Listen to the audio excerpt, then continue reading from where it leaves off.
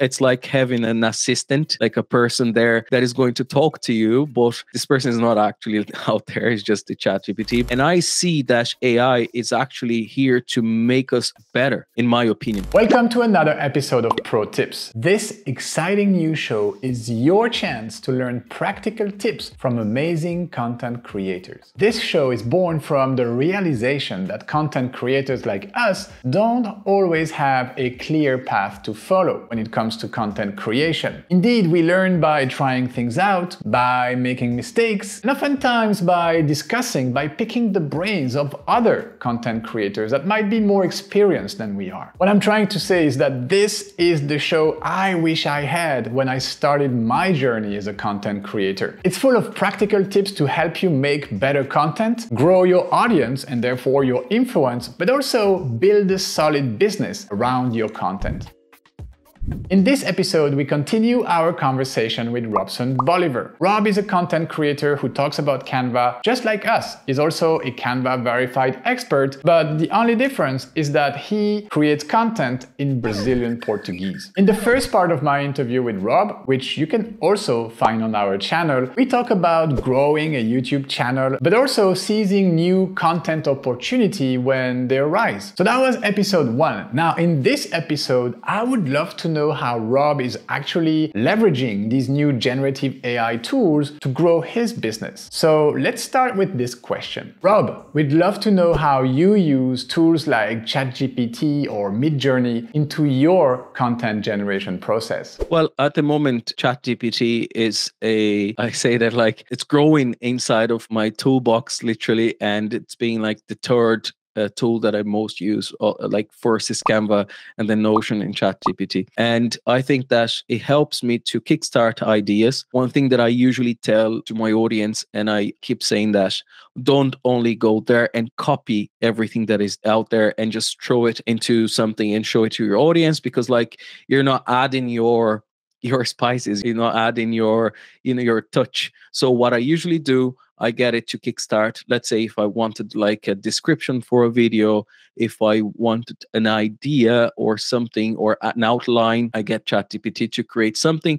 And based on that, I start brainstorming and taking those ideas and like literally going through them. And this is really helpful. It's been super, super helpful. It's like having an assistant, like a person there that is going to talk to you, but this person is not actually out there. It's just the ChatGPT. But you go there and ask a question about this or that, and then you start brainstorming, put them all together. I use Canva's whiteboard a lot. So I put all the stuff in there and I start creating a mind map. And then based on that mind map, I end up with an idea for a video, for example, an idea for content, an idea for course. I create courses as well. So this is all something extremely helpful, because before I would use my wife's time. She's not any specialist. It was like Wife GPT. Wife GPT. I would sit down and say, listen, I have this idea. What do you think? And she was always extremely helpful, but she's not a specialist and she didn't know the subject as well. So ChatGPT kind of knows a little bit of everything.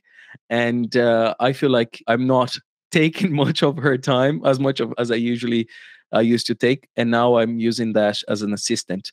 That's what I usually tell to everybody. That's my biggest advice when it comes to using generative AI. Rob, could you share with us your 3 best tips to use generative AI to create content faster, better, and in a smarter way? First is to talk to the AI as if you're talking to a human. That's extremely important, because a lot of people, we are so used to go and ask Google for something.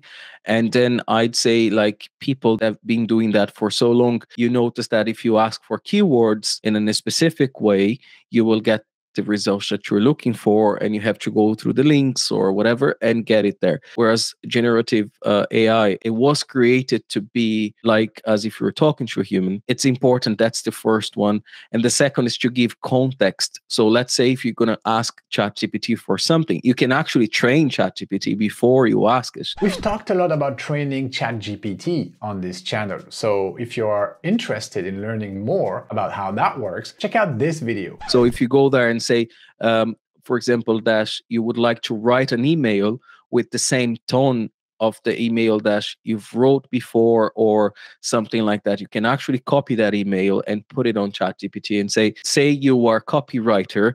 I would like to write my next email with the same tone. ChatGPT is great at understanding or even describing tone of voice. In this other video of ours, I fed ChatGPT the transcript of a video lecture that I shot for one of our courses, and then asked ChatGPT to analyze that piece of content and give me a list of adjectives that would reflect the tone of voice I am using in that specific piece of content. And then, and this is where the magic happens, I ask ChatGPT to generate some new content using the same tone of voice. And again, if this is something you are interested in and want to learn how to do, you can check out this video next. I'll have a link in the description. ChatGPT is going to give you something. The outcome is going to be quite similar to what you sent before.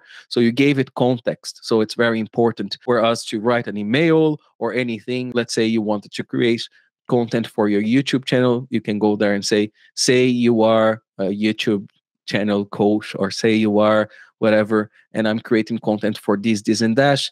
Could you give me ideas for that and this? Not only go there and give me ideas for videos in this or that way, because then it's going to give you more generic ideas. So if you want something more specific, give it context. And the third tip that I always give to people when they are using generative AI is to get your best prompts and document it.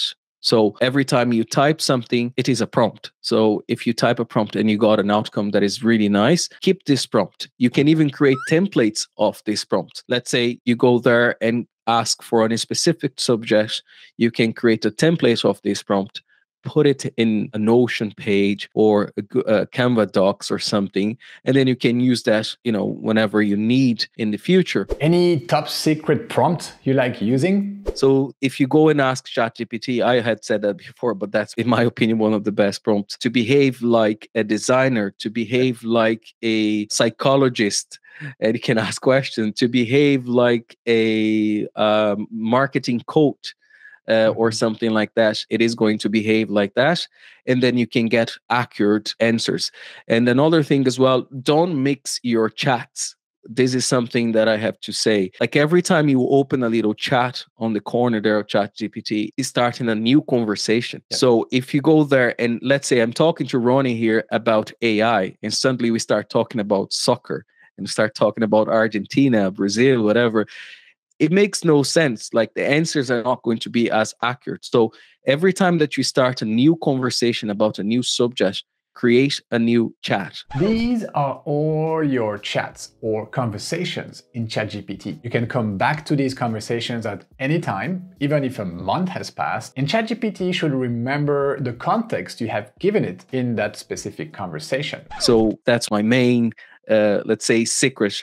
Talk as if you're talking to a specialist and train it, but starting from a new chat. How do you see generative AI impacting the future of content creation? Okay, I see generative AI being, for us, as what the PC was when everything started. People having access to a PC was something, a personal computer, or something extremely amazing. You could do things that you wouldn't otherwise be able to do. You wouldn't imagine doing that. But now with AI, it's pretty much the same. And I see that AI is actually here to make us better, in my opinion. Because like if you are a content creator, you can create faster and better. You can create better content, faster content, more assertive content. Obviously, like we were talking, if you don't use AI in a correct way, what is going to happen? You're going to have loads of like AI things on the internet, and that could happen. But for those who create genuine content, they're actually getting an assistant to help them to create this content. So, before it would take me ages to create a copy for, I don't know, some post on Instagram, but now it takes me a few minutes. I just need to literally go there and ask for ideas, and then based on that idea, I will put my, I'm gonna vest my my jacket on top of it with my specific language, the way that I talk, and I'm gonna put it online. and then people are going to have access to better content because this idea is coming out of my mind. I'm just actually asking ChatGPT or the AI to go there and make it better somehow or help me to kickstart it. So I see the content creation for those that are creating genuine content. I think we are gaining like a lot with AI. I love how Rob put it, to put your jacket on top of whatever outcome comes out of ChatGPT. This is something crucial and what will differentiate good content creators from pretty bad content creators. The good ones will learn how to layer their personality on top of the ChatGPT or whatever AI tools output. Because if you don't, your content will just sound, well, like a robot, and nobody's gonna care about it. So this is, in my opinion, the most important takeaway of this interview is always put your special touch on top of whatever comes out of this AI tool you're using. This will provide you the best results.